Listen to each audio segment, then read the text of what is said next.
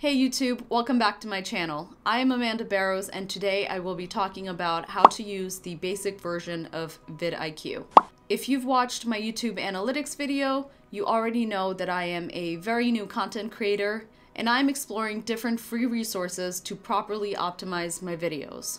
So what is vidIQ? vidIQ is an online education website that has a Google Chrome extension that helps you with YouTube channel growth through videos and tutorials.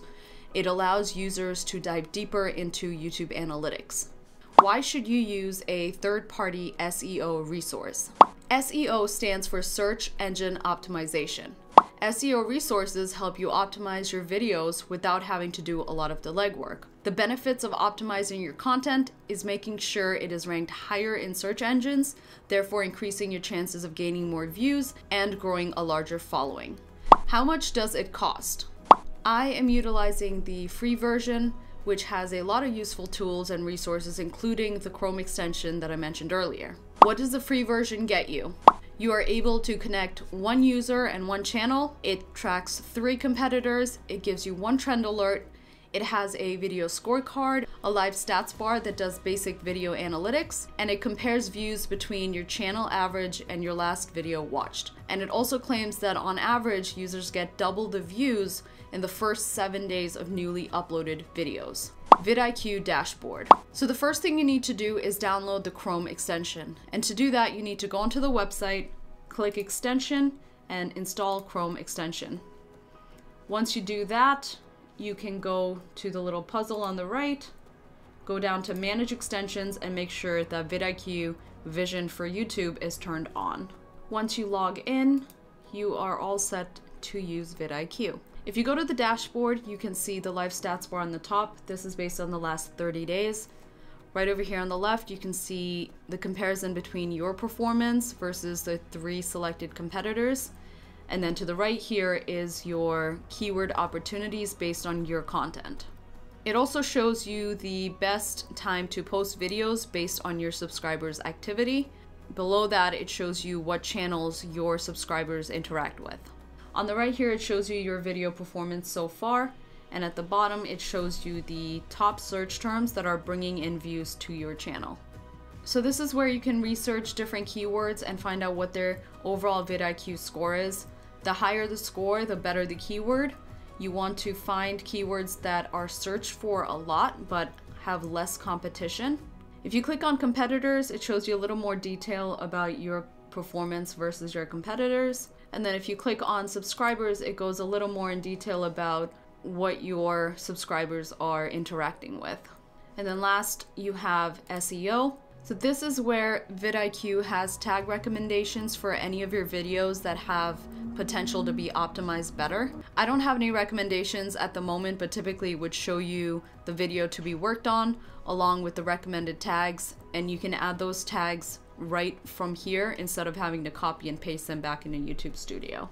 So now that I've gone over the website, I'm going to go over how to upload a video and optimize it using vidIQ. So I could talk about how to use vidIQ more, but I figured it would be more helpful to actually go through a step-by-step of me uploading a video to show you guys how to utilize vidIQ's free resources right on YouTube Studio itself.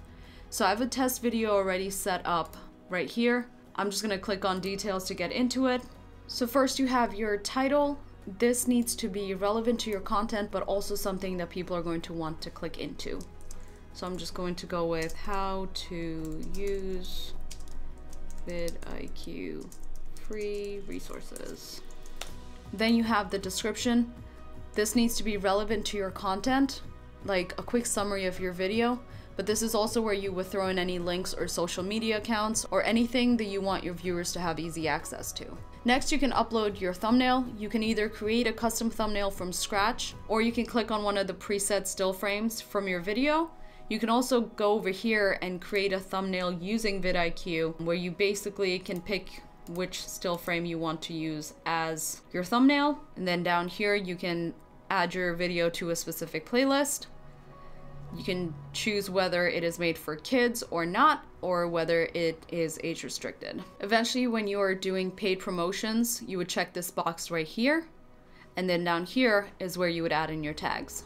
So for tags, I like to check out similar videos on YouTube and see what tags they're using, which is another perk of using vidIQ. You just click on a video and it shows you all of their tags and stats. In this case, I'm just going to show you one of my recent uploads, which is right here. If you scroll down over here on the right, it will show you the optimization checklist according to vidIQ, and then it shows you the list of tags that are used.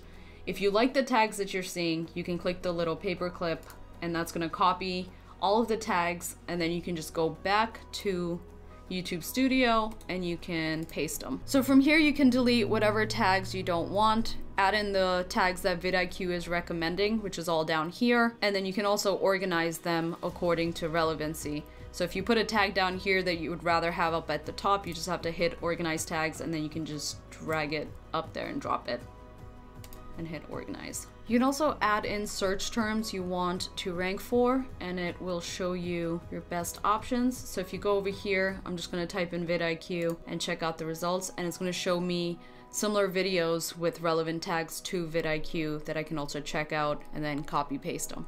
Alright, so once we're happy with our tags and all the information we've put in, we can actually go back and put in our final touches. We want to go back and see what vidIQ is recommending for you to put into your title and description. So say you want to use one of the recommendations, you can just add it in there and then type in whatever you want.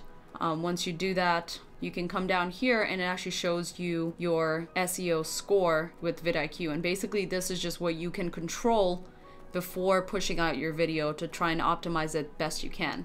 So it gives you a tag count, it gives you a tag volume, keywords in title, keywords in description, and then triple keywords. So essentially you want to hit all of those points to optimize your video to the best of your ability. Once you're done with that, you can decide when you want to publish your video. You can either publish it immediately or you can schedule to publish it at a time that vidIQ is recommending, which is right up here. You can do an overall time or you can click a specific day and it'll tell you when your viewers are more likely to watch your videos. You can put in cards to link in any of your other videos, especially if you talk about something specific that you want your viewers to be able to click into. That's where you would add that in right here.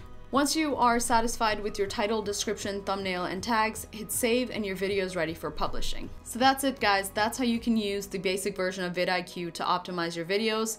I'm Amanda Barrows. If you like what you see and want more videos like this, let me know in the comments below. Don't forget to like, subscribe, and turn on your notifications.